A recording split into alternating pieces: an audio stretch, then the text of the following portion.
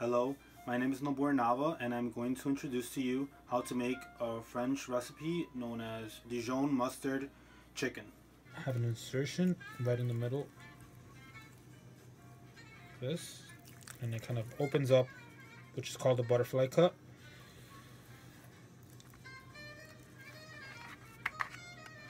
One important thing to remember when cutting is never hold your knife with your finger up on this board, but rather hold it with a thumb, first finger here, because you have more control of the knife.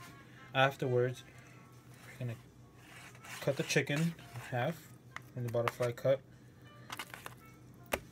and we will continue to do so with the other remaining parts. Next, for each chicken breast, we are going to actually cover them with plastic wrap, 2 pieces, one on top and one underneath as well.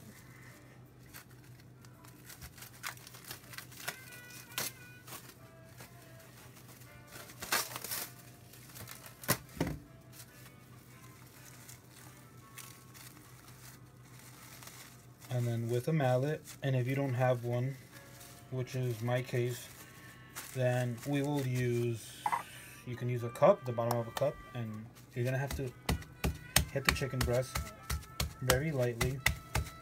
Don't hit it too hard because then you will make holes in the chicken and it's going to ruin the texture and the overall outcome of what you want.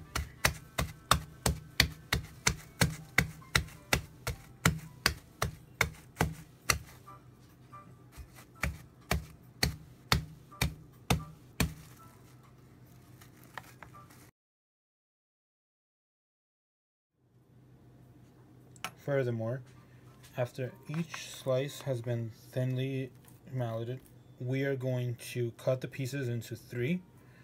So we can just do 1, so that would be about 1 portion, 2, and lastly 3. Okay, next, after all the chicken have been finally flattened very thinly, we're gonna marinate them with a little bit of sea salt, and we're gonna do that to every single piece. So you want to do it on both sides, a little bit on this, a little bit on the next side. Just leave it there. Just kind of do the same for the next part. And you just want to go very light. You don't want to put too much and over salt the chicken. And if you want more control of the salt, you can put some in the palm of your hand and just kind of sprinkle it afterwards, and you continue to do so. Now we are ready to begin the cooking process, but before we can do that, I like to marinate the chicken very lightly with olive oil so we can have a certainty that it will not stick to the pan. It just has to be a few drops. It doesn't have to be anything crazy. You can even mix them together to kind of get the coat going.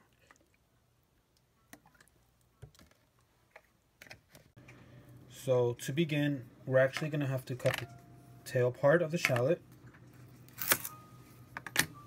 and then after that peel the excessive skin that is there until we kind of see this like light purple.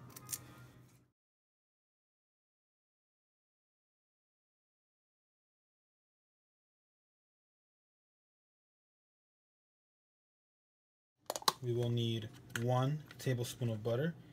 And for this part, I mean, you can't really, it's kind of difficult to measure, so you just kind of want to grab a nice spoonful. Just put that into one of your cups. Now we will need 1/4 cup of heavy cream.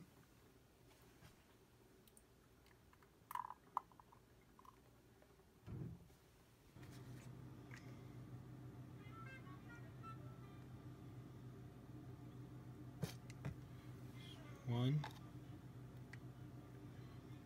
and 2. For this part, we will need 4 tablespoons of Dijon mustard, or we will need whole grain mustard. But what I like to do is actually use 3 tablespoons of Dijon and 1/4 of the whole grain. So again, you're just gonna really just kind of have a nice healthy tablespoon. I'm gonna have 3 of these.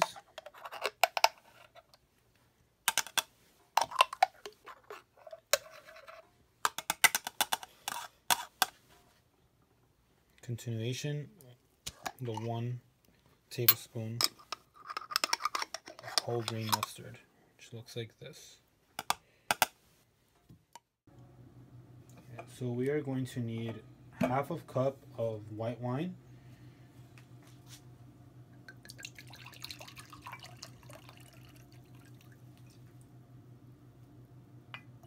and remember to measure at. Next, we will need half a cup of water.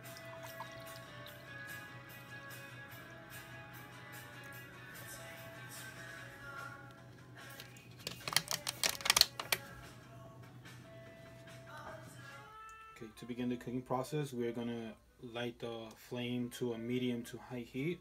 Just try to keep it medium so you have more control of the cooking process. And we're gonna use a pan. And before we put the chicken in, we're gonna grab our 2 tablespoons of butter, of olive oil, and our butter. And we're gonna just let it heat up.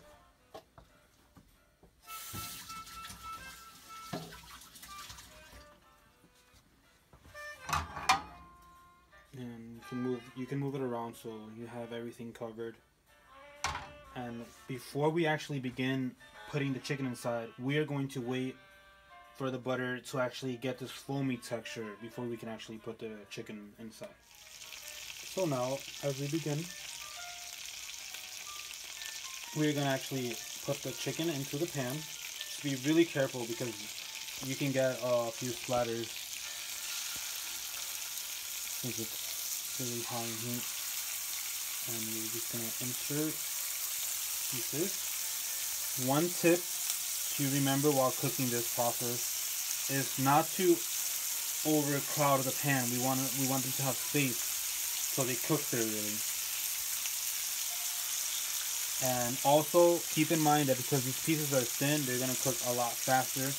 And we just want them to get a little lightly brown, not too brown. And once they get a little bit lightly brown, we're going to turn them over and let the other side cook. And once those are done, we remove them and we continue with the rest of the process.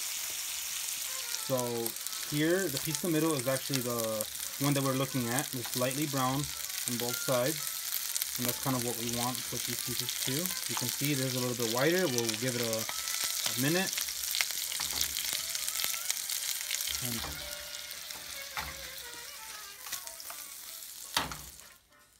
for the next part, after we remove all the chicken, we are going to use the grease and all the fat that stayed on the pan to saute our shallots in because it's going to just add more flavor.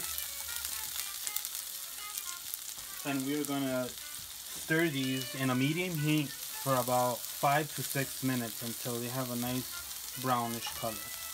We are going to add our wine to the shallots, but before we do that, it is important to remove the pan and then add the wine.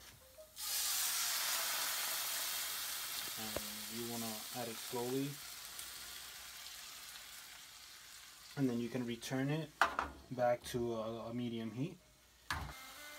As you can see, most of the wine has evaporated. Now we're going to add our water and our mustard.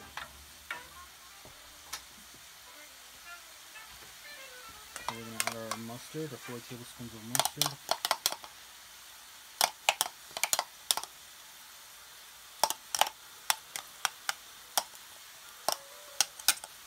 And again, when adding the water, you kind of want to add the pan away from the heat. And then we're going to return it back to the heat. And then we are going to stir in a medium heat and create the mustard sauce. In continuation, we are going to now add the chicken back to the pan, and one important step is to lower the heat, keep it at a low to low medium, and we're going to add the chicken back into the pan. This time you don't have to worry so much about the chicken covering most of the pan. It's actually kind of what we want now because we're going to create the servings. And on top of that, we're going to sprinkle it with some thyme, which is going to give it a very nice aroma.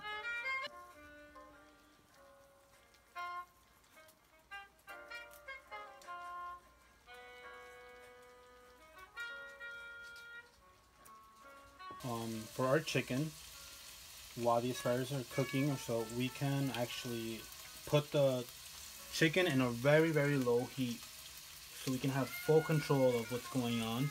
And what we're going to do for this last part is just grab our heavy cream and just smear it all over the chicken. Afterwards, for your tasting, you can add a little bit more salt or a little bit more thyme, depending on what you prefer. After that, the chicken is pretty much, you stir it a little bit and it's ready to be served. So we are going to serve the chicken with some grilled asparagus, and before we actually get to the grilling part, we're gonna actually peel the asparagus. I'm gonna go around. It's important to hold it from the head, and we're just gonna go around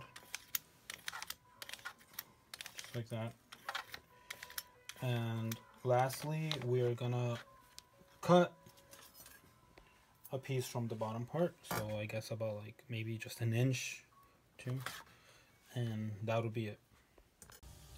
Okay, so we are gonna bring a pan to about a boil, and then we're gonna drop our asparagus inside.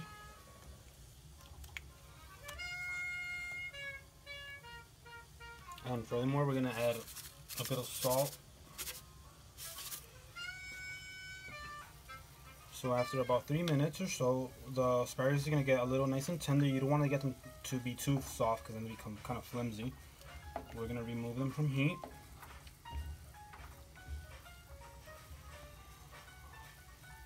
And then we will begin the grilling process for the asparagus. Next, we want to sear the pan with some olive oil. And then we're gonna put the heat to about a medium to high. And then we're gonna drop the asparagus there, and we're gonna just let them cook for about 3 minutes, 3 to 5 minutes. After the asparagus are cooked, we will give them a nice cut in the center or so. And then from there we can start our plate presentation, which will be you grab asparagus, and then you want to kind of, the other half, make them be facing the other way and create kind of like an X shaped. And then from there we will set the chicken.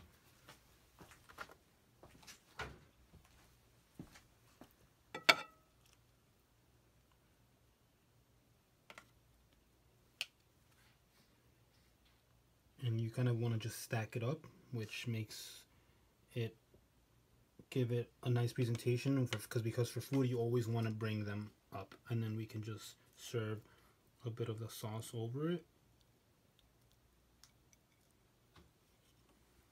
and we are done.